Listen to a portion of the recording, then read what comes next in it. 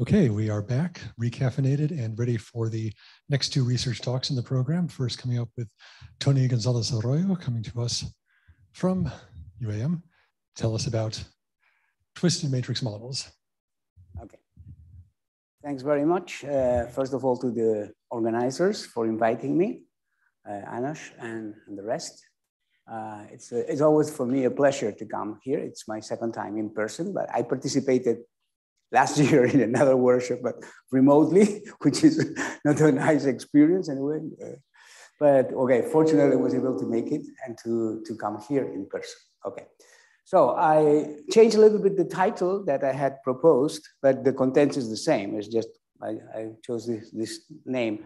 I was here 4 years ago in person and I gave a talk about twisted matrix models. So this is the reason why I will tell you about what has happened in these 4 years. So I will mostly concentrate on this. But I'm aware that this sort of, the audience is very mixed. So I will start by, of course, recalling what is this twisted matrix models, which many people will not know, and why do we think they're interesting. And then I will mostly report on results which have been obtained lately. I mean, even this year, okay? So let me start. If it works. Not. That sometimes happens. Okay, okay, fine. So what are these twisted matrix models? Well, and first of all, let me tell you why they are interesting. The reason is because these matrix models, which are matrix, models of very few matrices, they are equivalent to large N lattice gauge field theories at infinite volume and infinite N, of course, no? So it's a matrix model which is equivalent. There are several proofs depending on the theory in question. I will mostly keep track of this perturbative proof, which I gave 40 years ago with my collaborator Okawa, and that applies to all the theories. In some cases, there is additional proofs. Okay, so of course, the reason that you might be interested is because this is a way to understand. I mean, it's formally, if you solve this theory, you have large N gauge theories in infinite volume, okay? So you're interested because large N is a good ingredient in connecting with other things like holography, string theory. Okay, now to construct these models is very simple. All you have to do is to embed the translation group as a group of adjoint action in the group itself. Okay, so you're mapping a translation group, which is an abelian group of this type. I mean, this is a discrete group, finite dimensional, because you're thinking, first of all, finite dimensional, and into the group. Okay, so what you need for that is to have these matrices that satisfy this relation with this Z are elements of the center. And of course, I'm not going to go into the technical details because, I mean, once you're motivated, you can find that by yourself. There are lots of publications. How to choose these guys, okay? But the main thing is that there is a way to choose these guys to allow all these things to happen. And all these things is that, well, first of all, if this, I'm talking first about SUN, then this group, I can choose these matrices such that each one gamma mu, there's one per direction. So it's a d-dimensional translation group. And if you translate L mu times in one direction, it's like a torus, a finite discrete torus, okay, of length L mu in each direction. But of course, there is no torus because this is just acting on a matrix. In a single matrix, you can remove the index N and you just replace it by a single matrix. The easiest thing is to make your life very simple by deciding that all the directions are the same and then choosing one L to represent all that would mean that your lattice would be, effective lattice would be symmetric in all directions.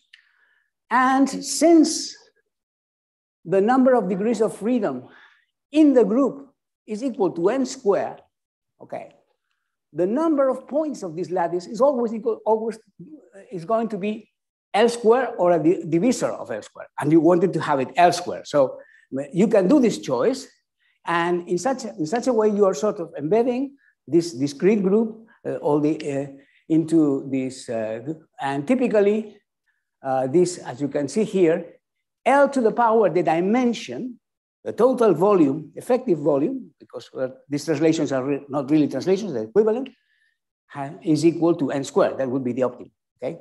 So this relation here is a generalization of the Clifford algebra that you teach your students, except that now 2 becomes n, okay? This 2, this -1, the anti-commutator now becomes this relation here, but everything goes very much the same. For example, proving that it has a solution, the number of independent solutions, et cetera, how you go from one solution to another, et cetera, works pretty much the same, okay?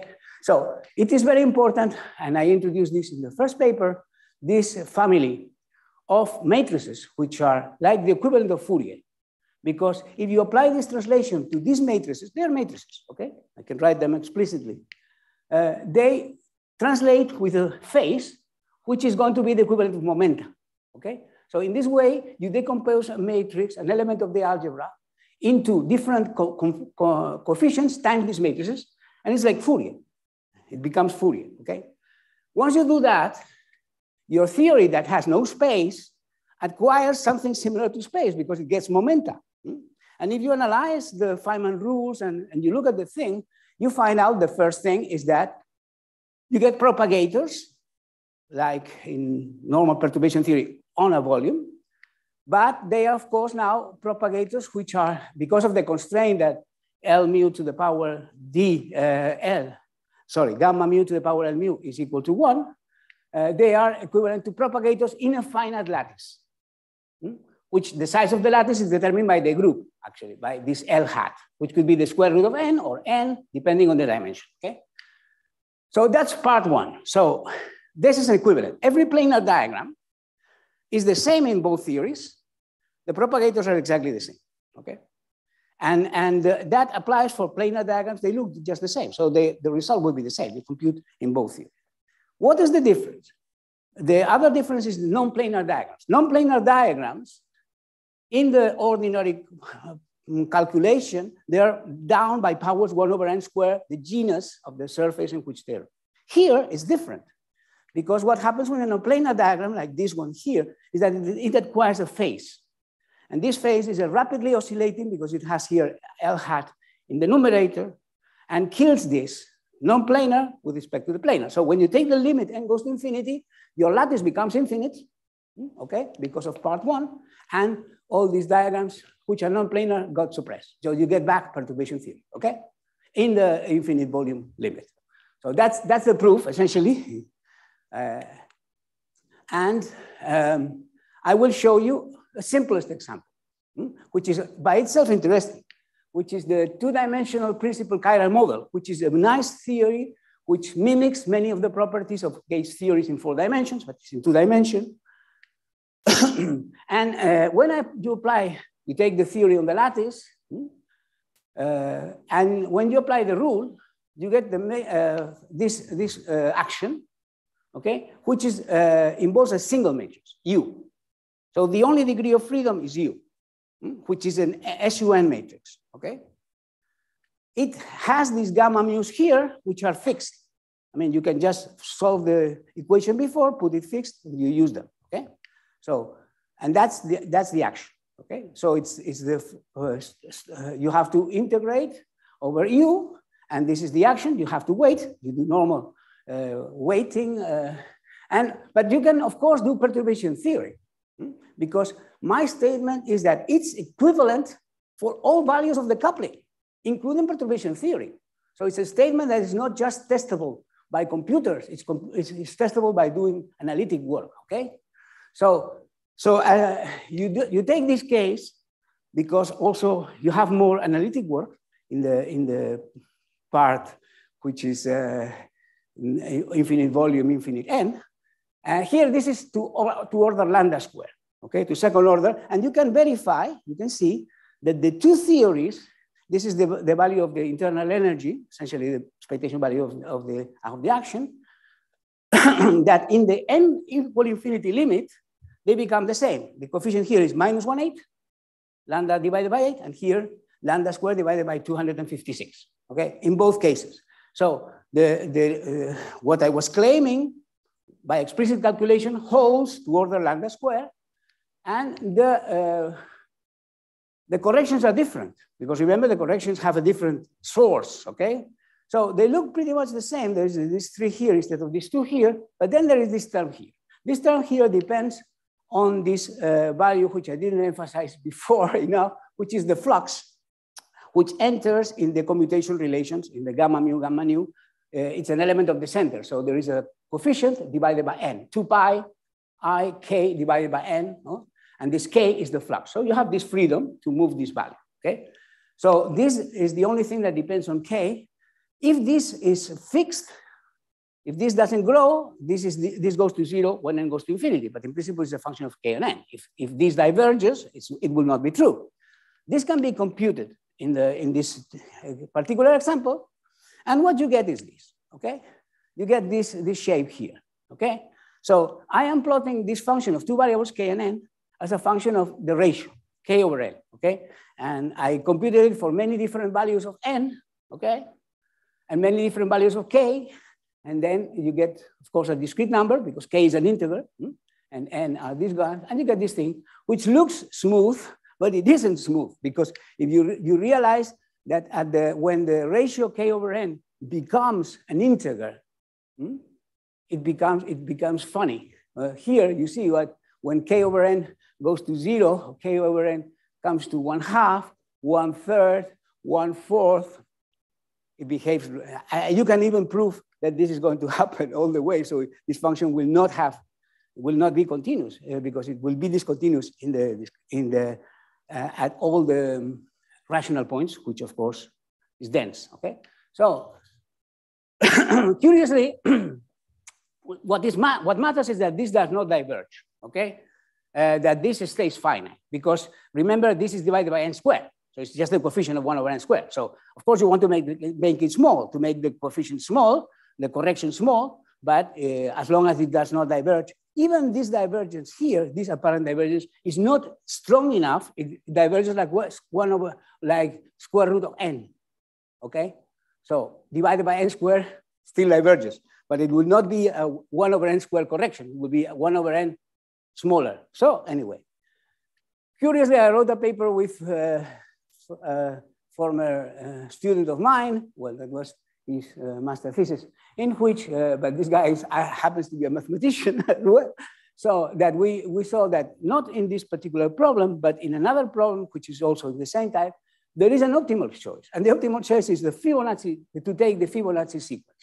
So you have to take, if you want to take the n goes to infinity limit, n has to be one of the Fibonacci numbers, and k 2 before. If you take the limit k over n, you get this number here. This is related to the golden ratio, 3 minus square root of n divided by 2, which is this value here. And it holds, okay, in this particular case and in all the other cases that I've looked at, okay? So if you want to take the large n limit, which is actually what you want, let's take the Fibonacci sequence to do it, okay? But nevertheless, you see, it doesn't matter that much here.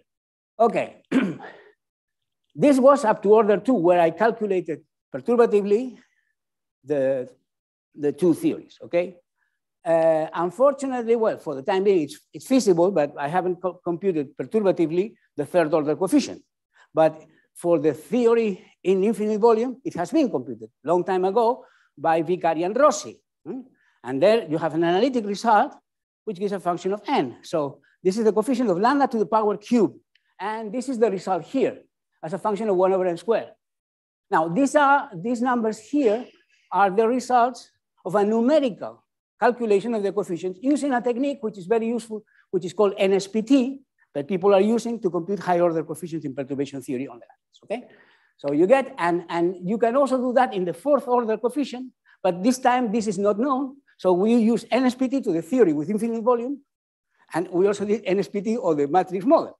And this is the result you get in the infinite volume matrix theory, and this is the result you get in our case, and you take the limit, n goes to infinity, and the agreement of the coefficients is up to the degree of precision that you can get, it's correct. So this is a work that is not yet published. It is this month, okay? Now, let me move on to gauge theories, okay?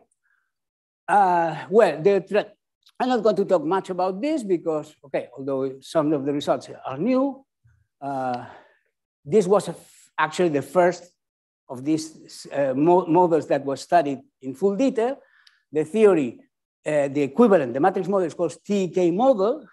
It was formulated in the same paper in 1983 that I'm mentioning before, but it has been studied both perturbatively and non-perturbatively recently, only in the last, say, 10 years or so. And the agreement is huge, both in perturbation theory and in non-perturbation theory. You can compare with the analytic results whenever you get them. But you can also do high order NSPT in this theory, and it has been done. But you would like to do many orders because then you can see how the series goes, whether there is a renormal on singularity, all things that can be studied very well because this is a matrix model and the number of degrees of freedom is easier to handle, okay? So non-perturbatively, it has also been studied up to n equals 1369. The funny numbers is because it's the square of a prime, 37 squared. So you have to think in this case it's 4 dimensions, that it's the equivalent is like having a lattice of size 37, 37 in 4 dimensions, because that's the effective, okay?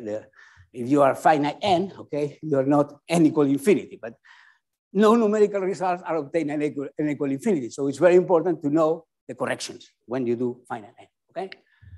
And last but not least, and of course it's the most important thing, you can use these results to obtain results about the continuum theory, not just the lattice theory, okay? And it has already been done over the years for the string tension, the Riemann coupling constant, and the thing which is new in the sense that it was not there 4 years ago is the calculation of the meson spectrum in the limit when n goes to infinity and nf is much smaller than n. Therefore, these fermions that are just probes. They are not dynamical, okay? So the Quench approximation is correct and so on. You can see here how well the results you obtain from this matrix model match with the beta function, with the 2 coefficients of the beta function that are known analytically. Of course, the other coefficients depend on your definition of lambda, but this matches very well with the thing. So you are really approaching the continuum limit. This is an improved coupling because naive coupling doesn't work that well, as everybody knows from a long time ago. Okay, so the recent result that I was mentioning is just this. Okay, the masses, okay? So I will not spend much time on this because I will go to supersymmetric theory, but essentially in the end, you get what you wanted, which is the mass. It depends, because we are thinking of mesons, it depends on the quark masses also. So it depends on the coupling and the quark mass. So you need 2 values to renormalize, okay? So I use the string tension as the unit, and the mass of the pion as a measure of the mass of the quark. Okay, so I traded my bare parameters to physical parameters so that people can compare with the table calculation. And this is the masses that you obtain. This will be in the chiral limit, and this will be the correction to the chiral limit. And these are the values we obtain. It can be improved very much because the limitation here is n is relatively small, but anyway. So these are typical plots of this, like how does the correlator look as an exponential decay? That's an example for the rho. I mean, the standards qualities, the same, certainly not worse than what people get in all other lattice gauge theory calculations, and it can be done in smaller computers. Okay, that's a scaling also. If you take the ratio of the mass to the string tension, the ratio has to go to a constant in the continuum limit, and these are the ratios. The values change a lot because you saw that before, but the ratios stay stable. The one which doesn't is this one, which is the 0+ state, which is a nuisance. Okay, because that's the typical problem with the scalar mesons. which is also true for ordinary QCD. Okay. So now the last part would be about Susi-Young mills, because this can also be applied to Susi-Young mills. We mentioned that before, and we did it because you can also put the Majorana fermion in the adjoint representation and do the same thing and also prove perturbatively that it's equivalent. So the theory also becomes equivalent, and we have studied this. Of course, now you have the theory that you're studying is actually a massive gluino theory, but as was probably mentioned in the talks, this is one case where if you tune the gluino mass to 0, you recover Susi. Okay, so that's what other people like George Berner and other people are doing, the same, but this is n equal infinity. That's the difference. So our work, which is 50 pages long and has a lot of technical details, and if you are interested, I can give them all, but just this is a flash of what can be done. In the end, we thought, what we did is try to fix the scale, which is one thing you have to do normally when you do a lattice, is to relate the coupling constant with some quantity that you use a unit of energy, okay? But of course, you can use as a unit of energy anything that has dimension of energy. So there are many ways to do that. Of course, in the continuum limit, it doesn't matter, it's just changing units. But if you're not in the continuum limit, you have scaling violations, and it doesn't have to be exactly the same. So anyway, we decided to do it redundantly. So we took 3 units and computed for each of the 3 units how they evolve with the couplings, okay? And which now are many couplings because we have the coupling constant of the gauge fields and the mass of the gluino, okay? And for one of the methods uses so-called gradient flow. I'm not going to enter into the details because there's no time to explain this thing. And furthermore, most people are not interested. So the interested people can read the paper or ask me. But this is sort of a graph that shows that the 3 methods agree. Actually, the one which is more canonical is this gradient flow method, although we modified it slightly. This is another method that we sort of use also. A variant of this was used for the string tension. It's based on Wilson loops, not just a plaquette. And you see here the comparison. These are the values of this is just the mass of the gluino, okay? The different lines are the different coupling constants. So you have 4 different coupling constants and 5, in this case, say 5 different values of the mass of the gluino. So in each case, you can compute whatever energy and you can compare the ratio, and the ratios come out, as you can see. That's what I was saying before. Things change, the scale changes, but the ratio doesn't, okay? Which is what has to happen, okay? And this is, of course, the limit of the massless gluino limit. So you have computed the scales for all of these values, but now you have to extrapolate to the limit in which the mass of the gluino is 0, okay? This is what is called kappa critical because we use Wilson fermions and we have a determination, 2 determinations. Everything is based on redundancy, 2 determinations of kappa critical with different techniques, which agree to 4 or 5 decimal places. You take the limit, these are the different limits for the different values of the coupling constant. So this is the mass, essentially, the mass of the gluino, and these are different values of the coupling constant. So when you extrapolate, you have no masses because the gluino has 0 mass. So this gives you the scale. Now, if you have the scale as a function of the coupling constant, you have the beta function. So how does this compare to the beta function that you're expecting? And these are for 2 different definitions of the coupling on the lattice. The comparison of the results we just obtained, this extrapolation, with the beta function, with 2 coefficients of the beta function fixed. And we don't have the precision to determine the 3rd one because that would depend, that would be different for these 2. The fits in this case involve just the lambda parameter, okay, which is just the displacement, okay? It's a constant here in this. So the conclusion is this thing can be done, this can be determined, and you can get, this is another picture, just to more or less finish, which we did recently, this has been presented in the last conference, which is to put this within a much bigger scale, do the same determination of the scale 4 different values of the number of flavors. So here we normally take, like many people do in the lattice, the Majorana ferment to be NF equal a half. But we also have results with NF equal 1 and NF equal 2, okay? So this is how these things go. The interesting thing is when the mass, of course, of the quark becomes very high, it's like no having. These quarks are very massive and they decouple, okay? So the scale in this very heavy case tends to the scale in pure gauge theory, okay? So everything matches nicely as expected. So that was all. And just to finish, just to mention that kind of summary, to say that, okay, the limitation is the value of n, but it's just multiplying matrices, essentially. So, and with GPUs and things, you can do this very effectively. So it is easy to go beyond. Some observables are harder than others. That's a limitation.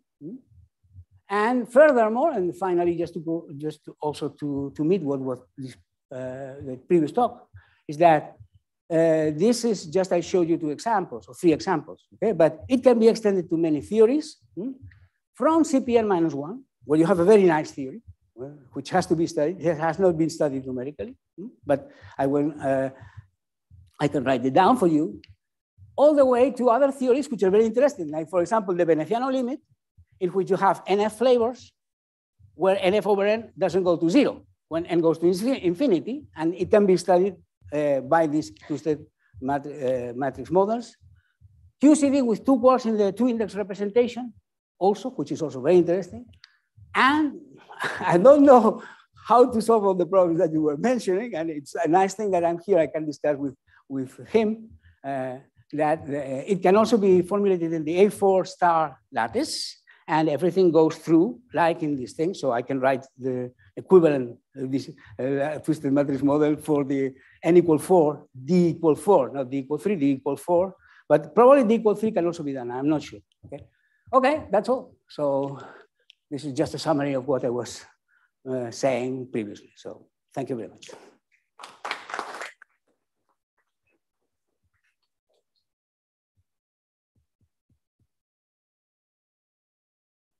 We have time for questions, and questions coming in already. Very nice. I guess when you use domain wall fermion, you could use domain wall fermions, right? And then your chiral case. Oh no, we used Wilson fermions. Yeah, but you could, right? I mean, there's nothing. We could. Yeah. And then in the chiral case, for example, the pion mass would be just proportional. Let's say, whatever, it'd be proportional to the quark mass. I guess the square of it, right? And that's exact, right? It's for all values. Yeah. Yeah, sure. I mean, it's much. You can also use overlap. Yeah, okay, but the point is that linearity. I'm sorry, which way is it? Here you lose with Wilson fermions. You don't have an exact. It's not a polynomial. You just get one term forever, right? Where? Well, the relationship. No. The pion mass squared will be proportional to the quark mass exactly. Is that correct?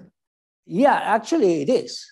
Yeah, I mean here. I mean, I didn't show the plot. No, but I'm just saying. But you can compute the quark mass, what is called MPCAC, right? So which is the violation of the Watt identity, right? And that's been used since the ages. That's a property of the large n limit, that it's completely given by that first term, right? No, I mean, I think there are corrections too. There are corrections, but it behaves this way. I mean, the pion mass square, which can be computed. Okay, so there are corrections, yeah. Goes linearly with the pretty well. Yeah. But I'm not aware that this can be proven to be 0. Oh, okay, I was just wondering. I'm not aware of that. Okay, your method. There's another method by Nuremberger and Narayana, which they don't use twisting, but they use a larger lattice. Is that comparable in terms of answers? Okay. There are several proposals for doing the same thing, and they are not in contradiction. I mean, what you want is to really implement the Iguchi-Kawai idea in a way which works, which doesn't in the original Iguchi-Kawai. I just wondered which was computationally most efficient. And nobody has gone this far. not perturbation theory. I mean, not just the last number, it's just even the first number. Nobody has done that calculation in perturbation theory. Nobody has done this in SPT. So I think they are a long way. This is very, very simple. To do this is just as simple as the original Eguchi-Kawai area. Okay, so, but it can be combined with other things. I mean, I wrote a paper with Neuberger, mixing. You've gone much farther than anybody else. Large cell and twisting. Right. You've gone much farther with this than anybody else. There's probably no comparison. Sure. I mean, at this level, there is no competition because the other results are lacking. Okay. So, couple questions. Sorry. Number one, since the dimensional reduction is with it's a fuzzy torus essentially, right? So the gamma matrices that you implement, implement a discrete translation version with a twist, which is a fuzzy version of a torus. Have you checked that rotational invariance is restored? To the extent you even break CP, but we, I mean, it's, I don't know if explicitly we did a paper computing. Yeah, no, that's the question of the violations of rotation invariance, whether that can be kind of used to. Yeah, well, but that's like an ordinary lattice. No, I know. There's no difference somehow. Okay. There's no difference as far as I can tell from that, the same problem that you can ask. But we have checked many things like that, and they always work. I mean, but okay. You can also do the perturbative calculation. You see it works. Sure. No, I was wondering if the numerical stuff, you checked it to make sure that things are kind of. Yeah, I mean, we can certainly do that. So on this statement about fuzzy spaces, you can also do it with fuzzy spheres. Is there any complication when does it that way? Well, here the flux is very important. You see, I mean, saying about fuzzy torus that you say, this was invented before Kohn and Riffel wrote their paper. And actually, we wrote a paper making this in the continuum. That was the first time you get the U1 non-commutative field theory. Sure. So that's somehow the history went in a very funny way because this discrete version came before, and then we wrote this generalized continuum. So I don't know how to do it for the fuzzy sphere, but the problem with the fuzzy sphere, I think, is there is only one flux, I guess. Here you have many fluxes, one per plane. I don't know. I didn't think enough about that, but you have translations. This is very important because here where you're somehow embedding translation. And if you put a sphere. Well, you get rotations, that's the point. Yeah, but that's a completely different thing. Group. Yeah, it's a very different, it's non-commutative. It's a different story. Well, it's non-commutative here also because you have the gamma matrices have the phase. There is an isomorphism between the two groups, which acts by adjoint action. That commutes too, because it has a phase, and the phase, it appears with its complex conjugate. So it's an exact isomorphism of the two groups. How would you do twisting on a sphere? How would you do the twisting on a fuzzy sphere? You take the twisted theory and you reduce that on the fuzzy sphere. I think that can be done. But we can take this offline. It's interesting to think about it, but I never thought about it. No, it's fine. Yeah. How would you study the quark-antiquark potential in twisted models? In what models? I mean, if I want to estimate the quark-antiquark potential, is there a method in the twisted model because everything is just one hypercube? Yeah, what we did, there is a way to deal with asymmetric things, actually invented by Das and Kogut in an old paper, just to study finite temperature, which is to make asymmetric couplings. Then you can make the lattice spacing different in each direction by tuning the coupling. And then you can study even finite temperature phase transitions. That was the paper. But it's also useful to do these other things that you can make it asymmetric by making the couplings in each plane different. So that's an interesting thing to be explored, which I did actually, I must say. Concerning the potential, this is a very nice picture. That's what I put in the back slide, which is this is the logarithm, unfortunately it's not written here, of the Wilson loop, of a square Wilson loop, of the derivative with respect to the size of the logarithm of the Wilson loop, which is a finite quantity. And people who say, well, how do you know on the lattice that there is actually confinement, that the string tension? Well, it's just to see, I mean, what people on the lattice can do is to look here. And confinement means that this number is not zero, okay? You have to extrapolate this huge amount of, you have the information here, but of course, confinement means infinite, so you just have to go here. Furthermore, the slope is known because it's string theory somehow. So this is the slope is pi over 12. So actually, I mean, you have a lot of information. It is similar to the antiquark potential, but this is much richer and it has to be universal. So here is computed with different scales and put in a single curve. So this is a quantity I talked to many people, computed with different string models. But nobody has come to something like that to say, well, why? Because that part is easy, but the second coefficient is not equal to Nambu-Goto. I think that's a good place. Okay, sorry, I'm discussion. Too much time. You can resume over the lunch, but before then, we have sure. To thank Tony again. Yeah, thank you.